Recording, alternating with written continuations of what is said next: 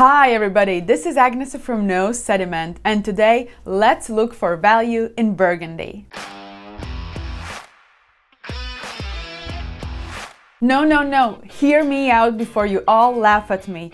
I love Burgundy and its wines. Some of my greatest wine experiences have been with the wine from Burgundy, which makes it even sadder that I cannot afford it. It is just simply too expensive. According to LiveX, you can buy a case of Burgundy village wine for the same price as a case of Bordeaux second growth, which makes looking for value in Burgundy that much harder. But I wanted to dig a bit deeper and take a look at Burgundy wines beyond the greatest names that we all love and adore so much, and maybe find something that we regular people can afford. Therefore, this might not be surprising to you that I will not be including any of the Grand Cru wines, because price-wise they are in a totally different league. I will also be excluding Chablis, though it is Burgundy and still delivers great value, especially if compared to the rest of the Burgundy. I would even want to say that it over-delivers. Therefore, Chablis deserves a video on its own. But before we continue, I want to mention that this video is sponsored by Venezia,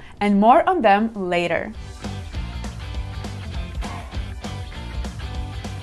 Yes, Burgundy is where Chardonnay and Pinot Noir shine. They are the stars, and any other technically allowed grape variety in this area will forever be viewed as inferior. Which is why we can rely on Aligoté grape in Burgundy to provide a certain value. You can find it under the labels Bourgogne Aligoté and Bouzeron. This grape is famous for its high, piercing acidity, and by the way, the original blending partner in the Kir cocktail, where its acidity was countered with the sweetness of crème de cassis. But here's the thing, with global climate change, Aligoté has become more interesting for the winemakers. It ripens fully, creating a more appealing character flavor-wise, while still retaining lively acidity. And more importantly, there is better understanding of the Aligoté clones now. Therefore, some producers are focusing on Aligoté Doré, which ripens fully more reliably. It tends to produce lower yields than Aligoté Vert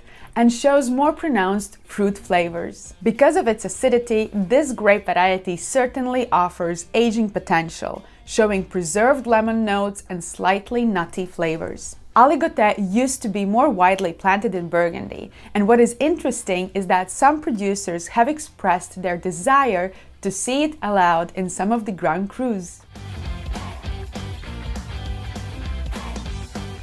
With Fissan, we are in Côte d'Or area, more precisely in Côte de Nuits. It shares some similarities with Gevrey-Chambertin, though the soils are more alluvial. And yet, it has always been regarded as the lesser wine from the Burgundy. For me, it offers great value, not only at their Premier Cru level, but especially at village level wines.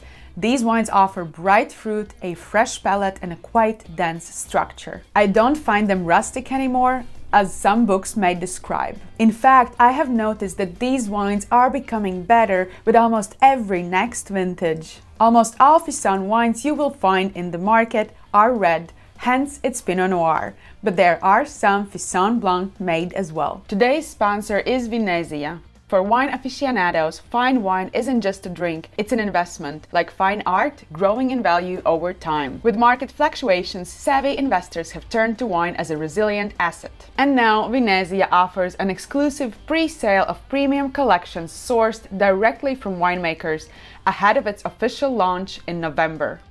Venezia promises transparency in wine investment. Experience true peace of mind verifying your collection and storage conditions anytime. Join Venezia today and enjoy 0% service fees in your first year. Dive into a transparent wine investment where you will be able to see and trace each bottle you own. The link to the pre-sale collection is in the description below. Thank you, Venezia, and cheers to a transparent investment.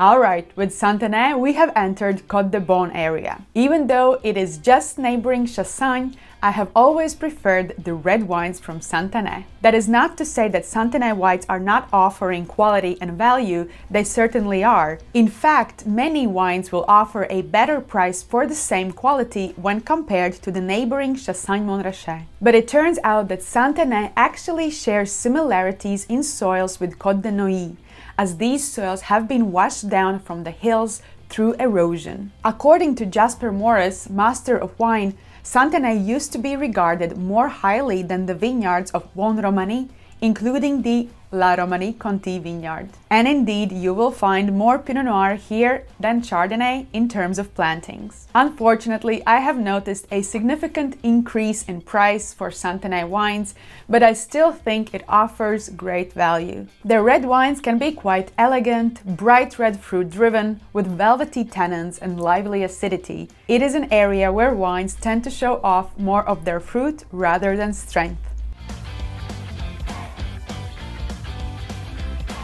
Haut Côte de Beaune is another appellation that has been viewed as an underdog over the years. The thing is, these vineyards are located higher up in the hillsides between 300 and 500 meters above sea level, thus experiencing cooler climate. In the past, it meant that grapes could not always reach full maturity. Therefore, this area was often associated with plain wines with limited concentration and body. However, now this is where you reach for freshness and crisp acidity, which they deliver even in the hottest vintages. With warm growing seasons becoming more common, this area is benefiting because reaching full maturity is not an issue anymore. Wines from Haut Côte de Beaune will usually be at the same price as regional Burgundy, but this gives you opportunity to explore wines from more prominent producers. With Saint-Véran, we are entering Mâconnais area, located in the southern part of Burgundy between Côte de Chalonnaise and Beaujolais. And I honestly think that Mâconnais has so much more to offer than just Pouilly-Fuisse and its Premier Crus, which have already skyrocketed in price. Interestingly, some wine writers and critics note that few of the Saint-Véran communes were and still actually are worthy of Pouilly-Fuisse name. Indeed, this appellation is actually separated into two parts with Pouilly-Fuisse vineyards between them. Here, similarly as in Pouilly-Fuisse, Chardonnay is the main grape variety, and I truly believe that the best examples of Saint-Véran can challenge some of the Pouilly-Fuisse wines and for sure offer better value. Before we move on, I would like to offer one last tip. I believe that the value in Burgundy lies within winemakers and producers. If you are not new to my channel, you might already know some of the stories. Trust your winemakers. Chances are great that they will transfer their values onto other, lesser or lesser known terroirs. But the quality will be higher than that from a great terroir from a lesser estate. Trust me, I have experienced that a great deal. And if you want to learn how wine's price correlates with its quality, make sure to watch this video.